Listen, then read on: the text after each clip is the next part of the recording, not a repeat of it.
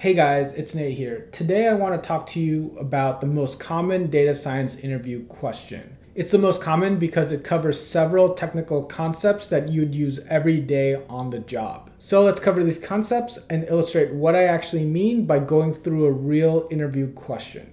So let's start now.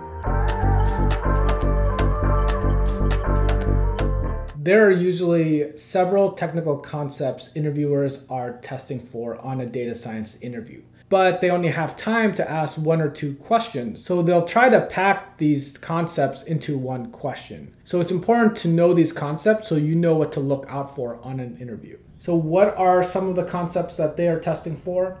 Well, there are three common technical concepts that they want to see you have an understanding of.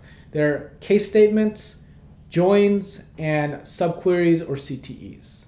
So if you know how to do the question that we're about to cover, you'll be fine for at least the first round interview before they jump into the harder stuff. So let's go through this interview question and cover these three technical concepts in depth. The link to this question is in the description below if you want to follow along with me.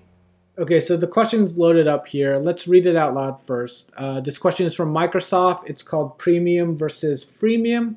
The question reads, find the total number of downloads for paying and non-paying users by date.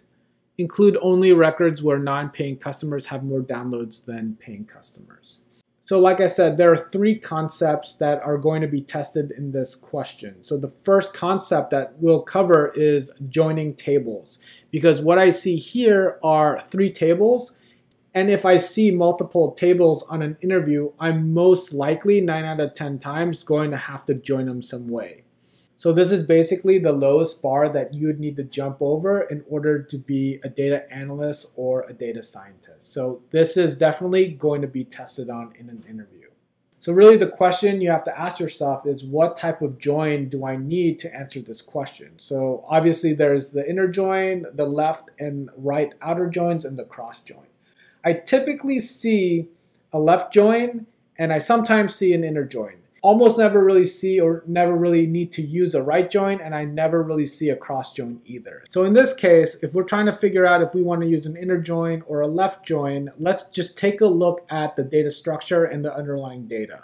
So our first table, user dimension, basically has the user ID mapped to the account ID. And then the account dimension table is account ID mapped to whether or not this user or this account is a paying customer. And then this download facts table here basically gives us the user ID, the number of downloads that they've performed, and on what date. So when I look at the table schema and then look at some of the underlying data, my assumption here is that the user dimension and the account dimension tables are master tables. So I have all of the users listed that were ever a user, and I have all of the accounts listed that were ever accounts.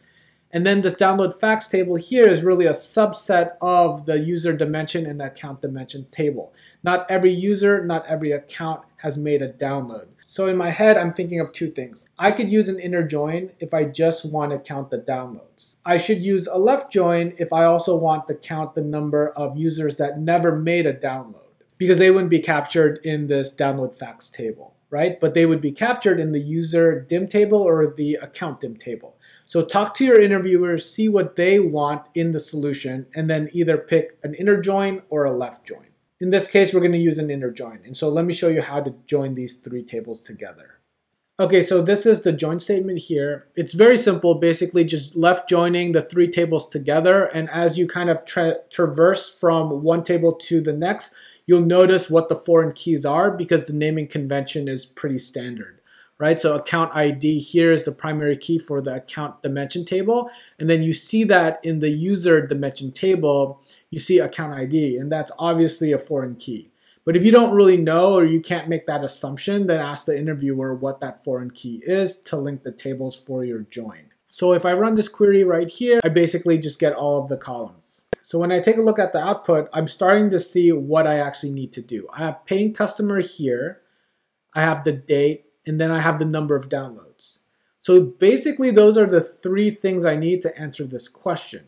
So the next technical concept to cover is case statements, because what I think I need to do here is categorize a paying customer from a non-paying customer and then count up the number of downloads that they have had, and then sort it or group it by date. I need a case statement to do that.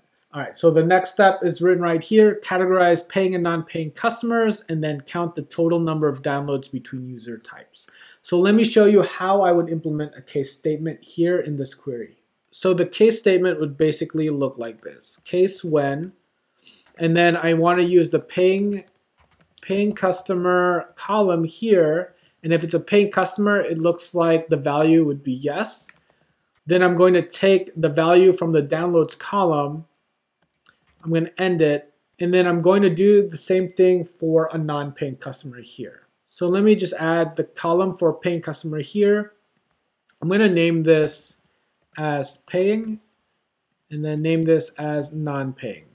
If I run this query, now I understand what's going on. I have the values for paying customer, and I have the categories for paying customer and non-paying customer, and then the values of the downloads here. So this first row, the customer is a non-paying customer, and they've downloaded 6 times. This customer is a paying customer, and they've downloaded 6 times as well. And it just goes on for every row in the table. So the implementation of this case statement is not super useful yet. What we want to do is grab insights from this case statement, which is really about counting the number of downloads and organizing that by date. So that's the next step in terms of what the interviewer is testing for. Can you organize the data in a different way or manipulate the data in a different way? So we're going to apply a simple aggregate function, the sum function, to count up the number of downloads, and then we're going to group by date. And this should be very close to the final answer. So all I really need to do is just add the sum functions to the case statements. And then I'm going to remove this paying customer column and instead use the date column from the download facts table. And then because I have 2 functions, 2 aggregates, and a variable called date, I need the group by date. And then what I'll also do is order by date. Make it ascending. Earliest date first to latest date last. So if I run this query here, now what I get is something that's more insightful than just the implementation of the case statement. I have the date, I have how many downloads from paying customers and how many downloads from non-paying customers, and I have it organized from the earliest date all the way to the latest date in the table. So this gives us an understanding of how many downloads that we have by user type. Now the last technical concept I'll cover here, let's go back to the question real quick. The question reads, include only records where non-paying customers have more downloads than paying customers. So the only records I want to keep are the ones where this non-paying column here has a larger number than this paying column. So we want the second row, the third row, the fourth row, but we don't want this first row or this row right here where there's a tie. So we need to somehow apply this logic to this table right here. And that will introduce the third technical concept that interviewers could be testing for. And that is the implementation of a subquery or a CTE. So why test for a subquery or a CTE? Most complicated solutions take more than 1 step to solve. So what they're actually testing for is whether or not you can break up your solution into multiple steps or into multiple logical statements that is organized in a way where somebody can actually follow your work. This is especially useful in practice because you'll probably be writing code that's hundreds of lines long.